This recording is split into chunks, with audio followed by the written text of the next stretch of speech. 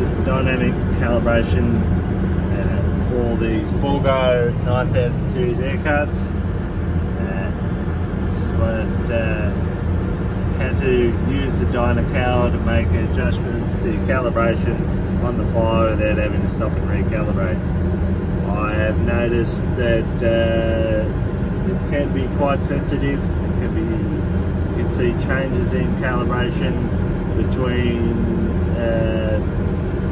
varieties of wheat. I've seen it with different days of pickling in the seed, different days of grading. I've seen it with different loads of DAP. The calibration factor can change quite often. In this video I'll show you how to change it and the steps to do so, how to diagnose it, and where to go through from there. Here we are with the scale set up for tank 1 of this cart I'm using here.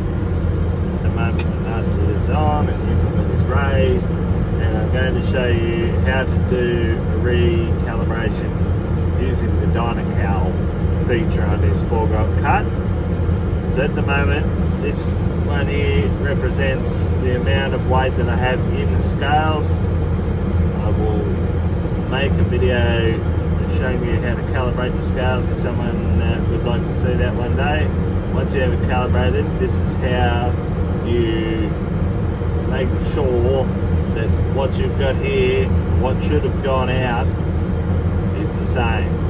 So if you look at this one, this is the 3 ton in here at the moment, and I've got, theoretically should have had this much left in the cart.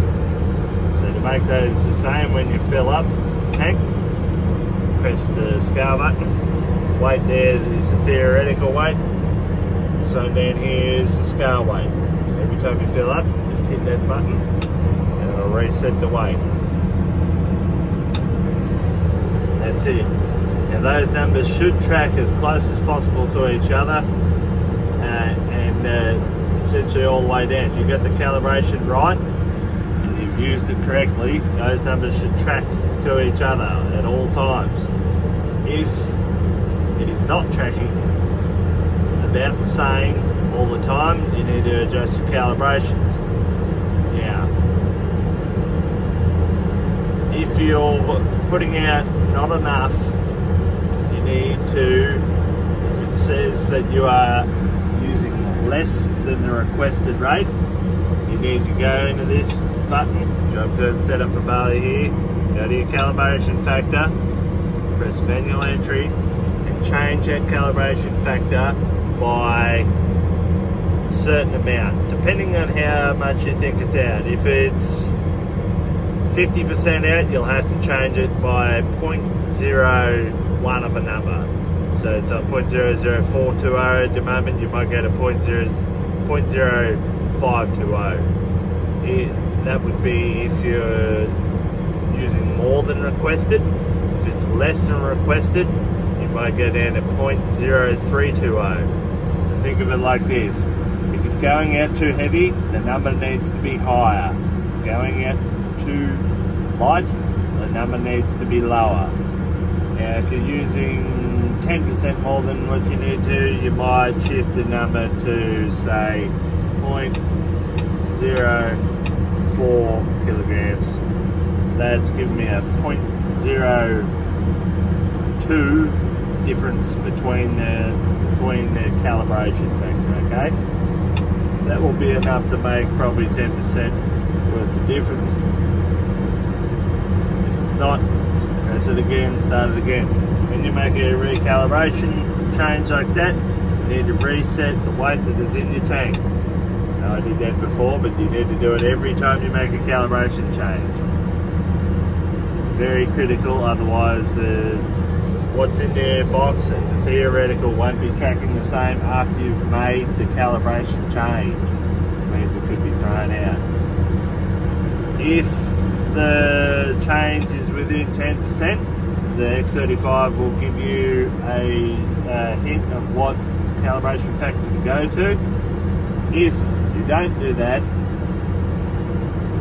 if it's above 10%, then you will not get given a calibration factor, and you may need to adjust it manually on your own.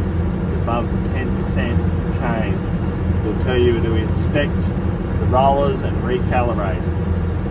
You don't have to recalibrate. You can inspect the rollers if you need to, if you think that may be your issue, and it can be for sure with these carts. They are a little bit prone to getting urea and DAP gunked up in the bottom of them. Pays to open them up, you know, once every week and poke them out a bit if you're working over fairly wet ground or have had some rain. But the simple fact is that sometimes you just have to make that calibration factor up on the spot. You know, right, it's tracking it 40 to 50% out. Right, well, I might need to change this figure by quite a lot to achieve what we're trying to achieve here. Again, if you want to go, if it's going out too light, lower the number. If it's going out too heavy, make the number higher. For that, lower and higher. That's the only way I can figure out how to remember it. You get used to it after the first 50 changes that you make. I generally don't find that we have to calibrate this thing even with a C change or a DAP change or a FERT change. If you know what you're doing with those numbers, you shouldn't have to recalibrate. If it's the first time using that particular product in the bin, then it probably pays to calibrate down the back, and there's you can figure out how to do that in the multi-take calibration, which is automatic calibration. Here you can go through that sequence and get it done.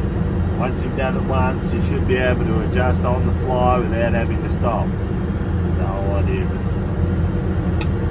You can see this one's tracking about 40 kilos difference, but it's not enough to make it be above 5% difference. So it's about going out a little bit heavy. This one here is going out a little bit light. If it doesn't come up with an error that says your